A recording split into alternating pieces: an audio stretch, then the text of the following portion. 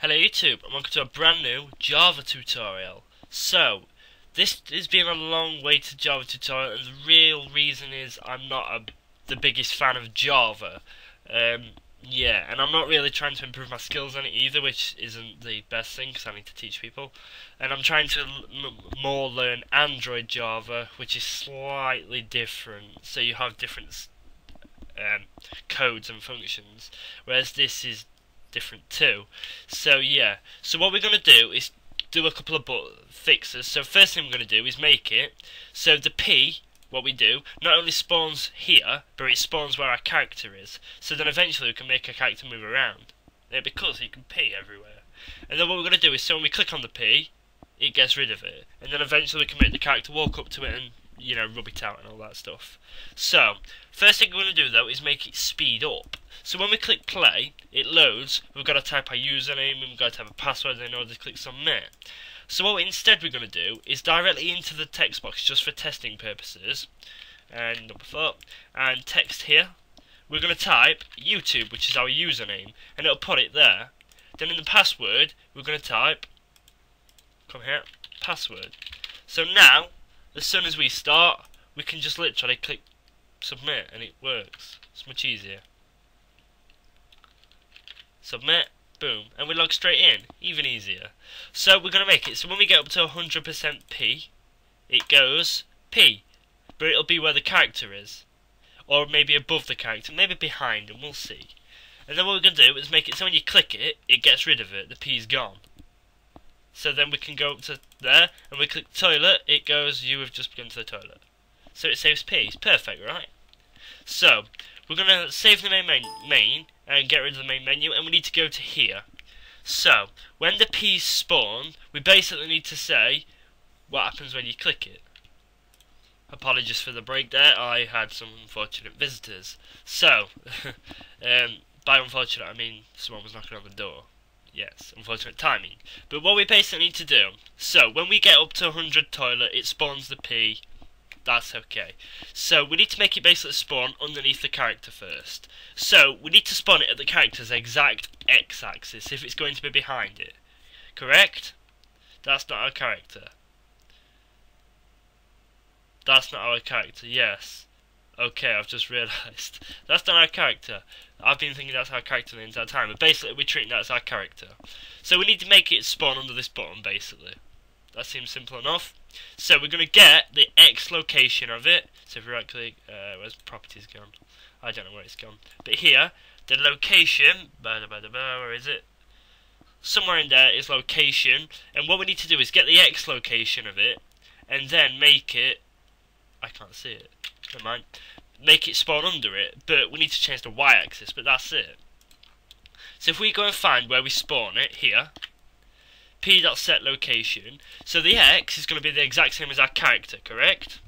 So we need to get the name of our character.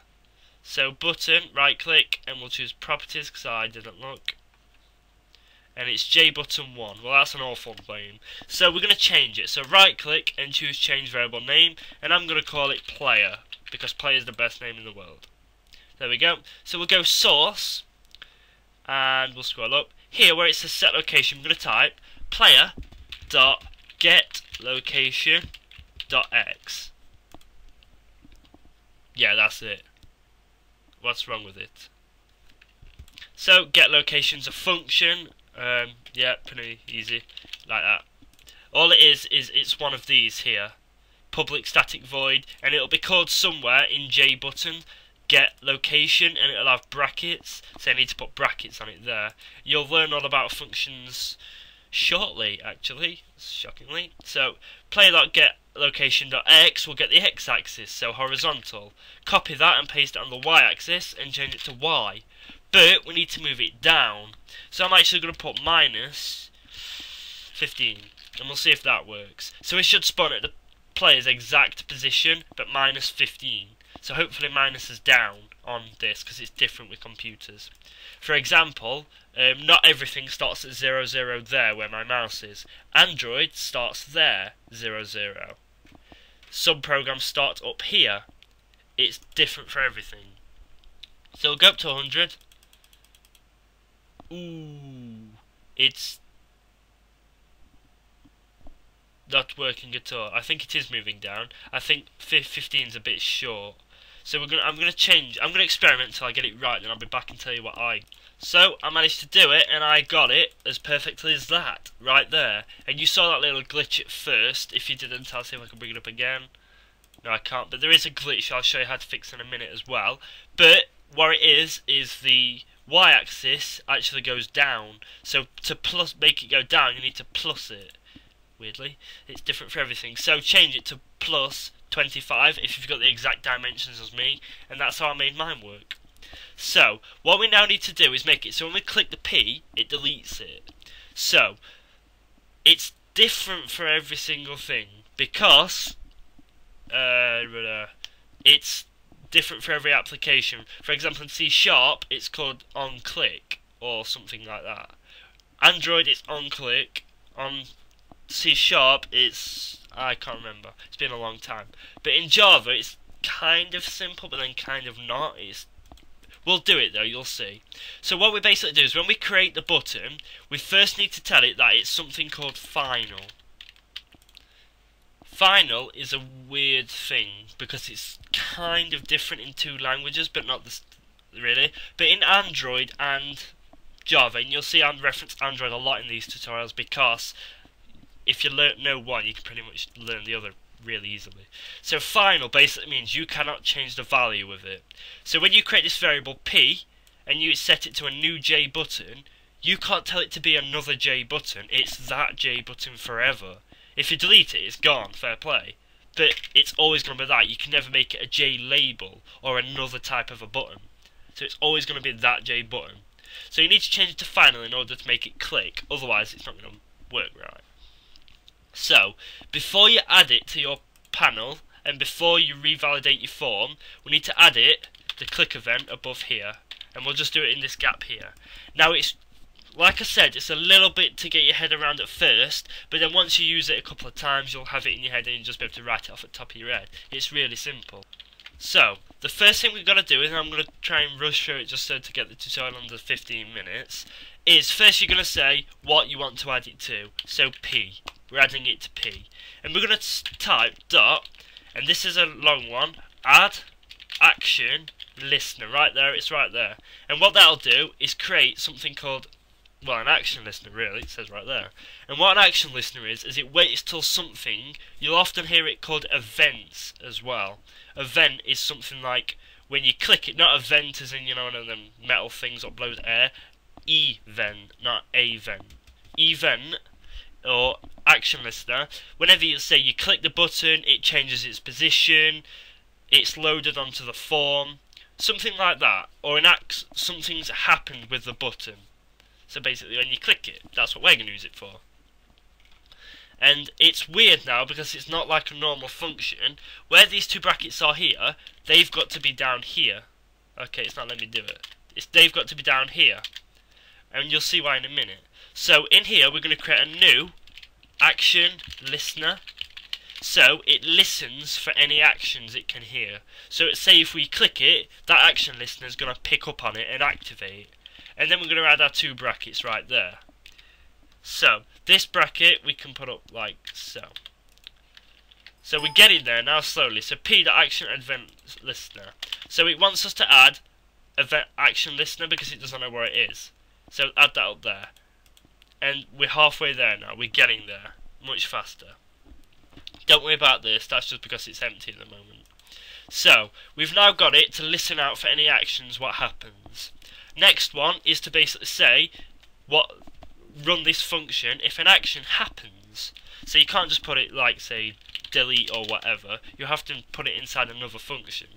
So we're going to type in here public void, and it's going to be public because then we could say go P dot action performed or whatever, and then we can access it maybe. I'm not 100% sure, but yeah.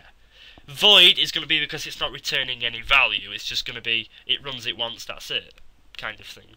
So public void, and we're going to call it action performed because that's the Java standard for it. Action performed, and we're going to set it to not an action listener this time because it's listened, it's found the event happening, so we're going to store the actual action event. So we're going to type action event as a type of it, and we're just going to call it event. And then put your brackets on, so it's getting much easier now. So when it comes down here, this is still throwing an error, but we'll fix it in a minute. So it's saying, when it finds an action, store this action and run. So we're going to add action event, because it's wanting us to add it to the import. Boom. Simple, right? Now that error's gone too. Easy.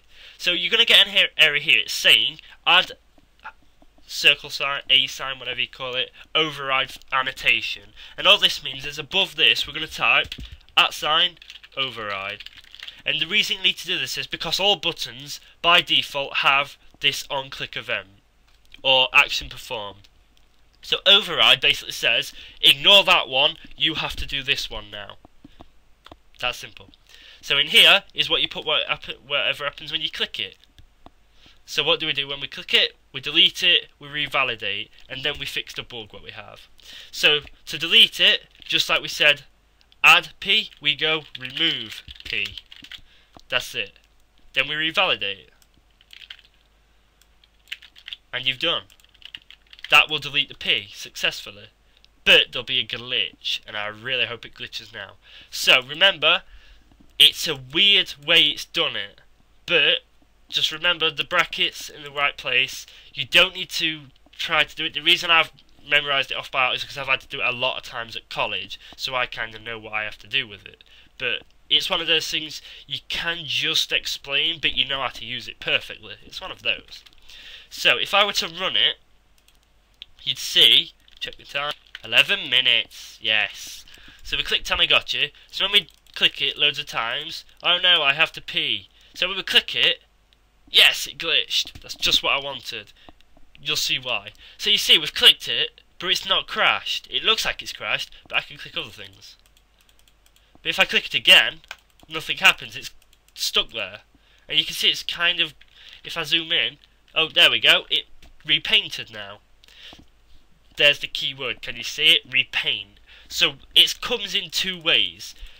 Add adds it to a list saying, here's your list. But to save on processing power, it doesn't constantly go, check this list. You need to revalidate it, which adds it to it. But as you can see there, I can't zoom in because it'll get rid of it. In fact, I'll click it, zoom in, and then click it those times. You can see right there underneath it, it was missing. That's because it adds it to it, revalidate tells it where to put it, but it doesn't finish repainting, it does a quick job of it. So it goes down saying, put it at this location.